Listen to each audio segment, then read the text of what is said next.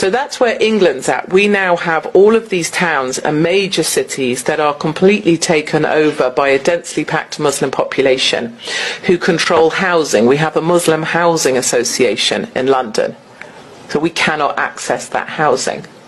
There's a Muslim police association in London.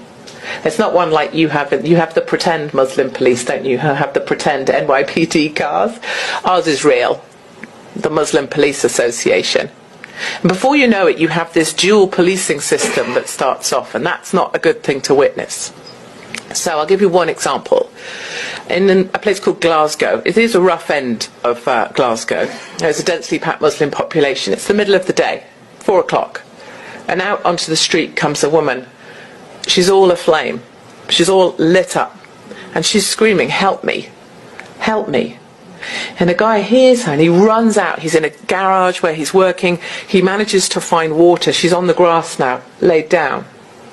And he manages to throw water on her and puts her out.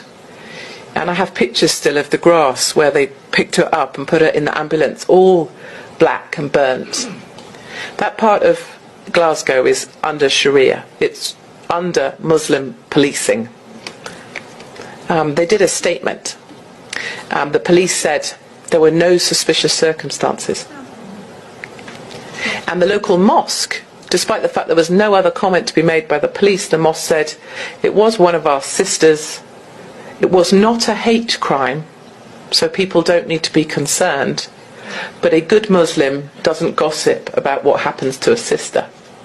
Now, when you start with that kind of policing happening, then all of your faith in your country is very easily diluted. The reason 2,000 of our young white girls were raped in one town alone, Rotherham, was because when the girls went to the police didn't want to be called Islamophobic. When the girls told the social workers, they didn't want to be called racist. The girls were pushed away, turned away. No, you must be wrong. Some of them were from care homes, so they just weren't believed. And in the end, 2,000 girls were raped by gangs of majority Pakistani Muslim men.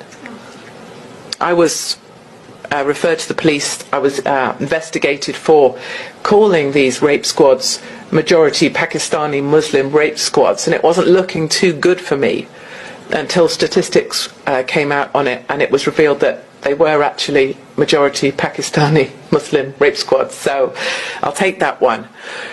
But this is where the police come in. The police are now a legitimate arm of the government silencing machine. There is a hate crime unit that Sadiq Khan has set up to police Twitter, specifically my Twitter. And I have been arrested and interviewed under caution by the Major Crime and Homicide Command, 2 men in a cell with a tape recorder, for a column I wrote in the newspaper about migrants, because it was seen as hate speech. Luckily, that wasn't referred and I got away with that. But they are cracking down fast. My children are referred to social services. So people that are against me or want to shut me up will ring social services about my children. So we've had them to the house 3-4 times, and I respect that. I'm glad, because if someone's in trouble, I want them to be found out. The only thing I wonder is, where were social services for those 2,000 girls in Rotherham when they needed some help? Why is it that it would be believable if it was something to do with me?